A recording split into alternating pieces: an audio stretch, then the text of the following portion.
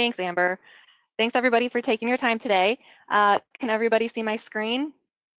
Okay, so right here I'm showing my phone. I've got my phone up here and I've got my Business Central mobile app installed on my phone. So, just again reiterating with D365 Business Central, you can access this on any device. And right here today, we're going to talk about jobs. So I'm logged in as a project manager and you can see some of the items here. And then you can see how I can go ahead and, create timesheets as well, right from my phone. So just wanted to show that to you again quickly. I've been an account manager for about 5 years at Crestwood Associates. We support 5 ERP solutions. Business Central is one of them, and that's the one we're going to focus on today. And so with that, let's get started.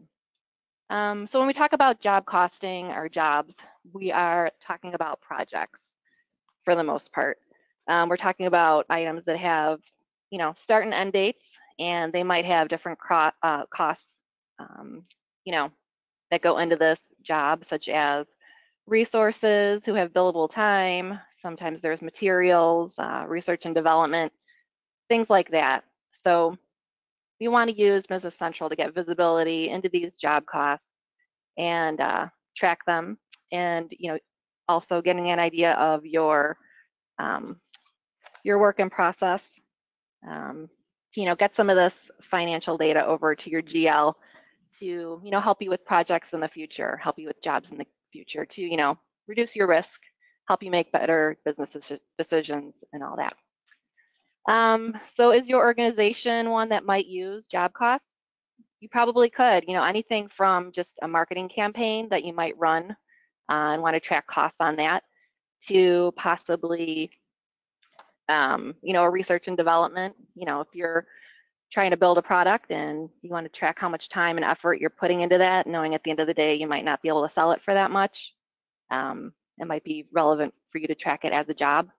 And then again, a professional services firm where you are, budgeting and then actually billing for those costs for your employees, for your resources that are working on that project. Those would all be a fit for job cost. So some of the entities that we're going to look at in Business Central include things like a job card that has your standard master data, if you want to call it that. It also has a planning section where you have your activities and your tasks, including resources that are assigned to that job. You have a lot of reports that are available out of the box to see your actuals versus your budgeted, to give you an idea of that profitability for that job. And then you've also got your job journal. So if you are, recognizing different costs along the way of your project, and then you're going to transfer those to your job journal in order to invoice your customers, that would all first go to your job journal. So here we're going to take a look at how to create a new job. We'll create the job, enter a timesheet. This is going to be a job that we have a resource assigned to. We'll go through the approval process, create the job journal, and then get that invoice over to the customer. So here we can see we're looking at the login screen for Business Central when you're logged into your computer on an internet browser. I'm logged in as a project manager, and I could see some of my activities and tasks that are relevant to me. If I scroll down, I see some of the out-of-the-box reports. So here we'll go ahead and we will click on the Start button to create a new job. And it's going to ask us, do we want to copy from an existing job? So if you are doing certain projects over and over again, this is a time-saving feature that you can definitely leverage. So we're going to type in the job number that we were already working with, and we'll give it a customer who we're going to bill this to, as well as a description.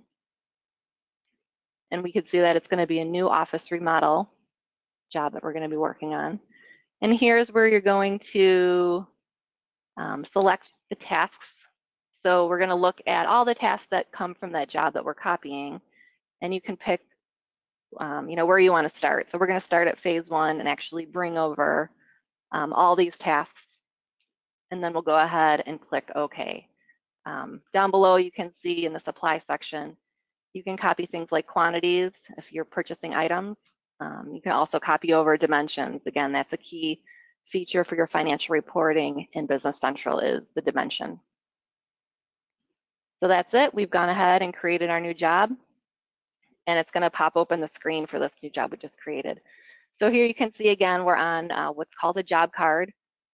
Similar to a lot of the items in Business Central, you've got your fact box on the right. It gives you all this information at a glance about your job, things like your budgeted costs, your actual costs, things like that. And then in this main panel where you've got your tasks, these are more or less your planning lines. So this is where you're going to add in all those things pertaining to your job that you want to capture costs, whether or not they're budgeted or billable. A budgeted cost is one that's not going to be billed to your customer. You just want to track it for budgeting purposes. Billable, obviously, you want to bill that out to your customer. And the other option is to have them as both budgeted and billable. So now we're going to see how we enter a timesheet for the job. So here I'm logged in as an employee who's got to go to the self-service area. Again, they can do this from here. They can do this from their mobile device when they're logged into Business Central. They can open their timesheet, and then they can go ahead and click on this task number. Right now, you can see on the right-hand side in the fact box, you know, they haven't put any time in yet for this week. So the box is going to appear where they can select from the list of jobs that they're assigned to, and they can go ahead and choose that task. And then they can go ahead and enter their time, and then they'll go ahead and submit that timesheet for approval. They could see, you know, the fact box has been updated. Now we have 20 hours here. We'll go ahead and hit OK. And now you can see below in the pending timesheets, you have one timesheet that's now submitted for approval. So now we're logged in as the approver, the manager. They're going to see in their queue, they have a timesheet they have to approve. Go ahead and open that. They'll see it's Linda's timesheet.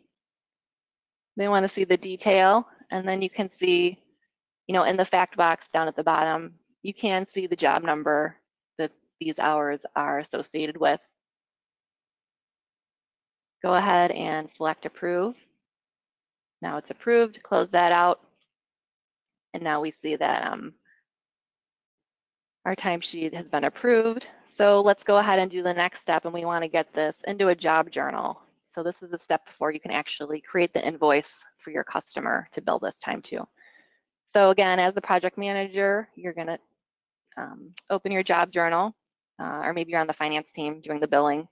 You're going to go ahead and choose this option to select the lines from timesheets.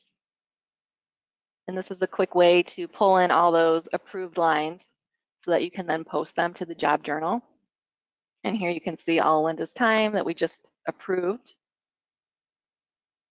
So now they're posted. So the next step is to get that invoice to the customer. So again, in the top menu, we're going to go ahead and select jobs. And here you can see our data is displayed in a list format. So we've got 2 jobs listed here. We're going to take action on this job that we have highlighted by choosing the process dropdown. We can also see this work in process over on the right-hand side. Just to mention, you know, there are various ways that you can track your WIP. You can use cost value, you can use sales value, percent complete, or if it's a completed contract. So there's different methods that you can use to calculate your WIP. So we're going to go ahead and select process here. We're going to create this job sales invoice. We are going to select it just for this job.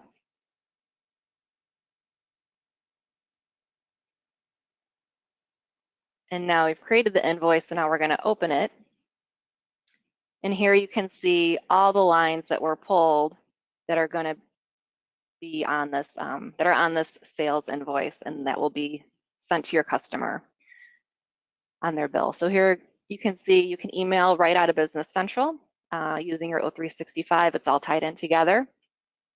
So once you hit this post and send,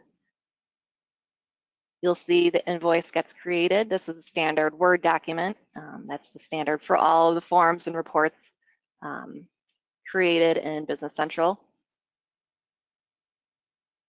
And then right from there, it emails that out to your customer. That's listed in the customer card. So hopefully that gives you an idea of how easy it is to, use this one solution, have everybody track their time, manage it from a project standpoint, and get it in financials, all within one system. Now we're going to just jump over and take a look at how to manage an existing job. So again, some of the reports that are out of the box, if you hover over, your job actual price to budget price report, you can see, here's the details for this job, and we see we have about $15,000 that we've billed to date. So by clicking on that, it'll bring up that actual job card. You could see the details more in that fact box on the right. And then you can also open these job planning lines. So we're going to see the full screen of all these. Again, this is where you have all your tasks defined. You can update this at any time throughout the life of your job. As obviously projects can change along the way. You can also have, these are a lot of different resources here. Sometimes you have different bill rates based on your resource. So here you can see the unit cost column. That can allow you to have different bill rates for these different resources. The quantity is, the number of hours that you're expecting them to be spending on this project. And then you can see in this third column here, the line type, it's for both budget and billing. So we are going to budget for this as well as bill these hours out that these consultants spend. And down on the third line from the bottom, you can see that we actually have an item there. So we have from our inventory this chair that we are going to sell to the customer as part of this engagement. So from here, we can go ahead and create the sales invoice. And then once we go ahead and select that invoice that's been posted, we can see it here again. This is kind of just what we went through. Gives you a chance to approve it. And then you go ahead and you send that over to your customer. So that's kind of the life cycle of how you could use this module in Business Central at a high level. Does anybody have any questions? We have one quick question here, Melissa, that says, can a project manager enter time for multiple employees? Yeah, I believe if you have the setup to allow you as a delegate, so if your security is set up, then you should be able to do that. Okay, and it looks like that's it for now, Melissa. Is that all from you? Yep. All right, short and sweet today. If you do have a question, you think of anything that you wanted to ask, please feel free to reach out to your CAM, reach out to us. And if not, we hope to see you next week for the next in the series. We will upload the recording of this within the next 24 hours. So if you want to just revisit anything we talked about today, you can do that. And other than that, thank you all for joining us today. Thank you, Melissa. And we look forward to seeing you next week and in future sessions. Thanks. Bye-bye. Thank you.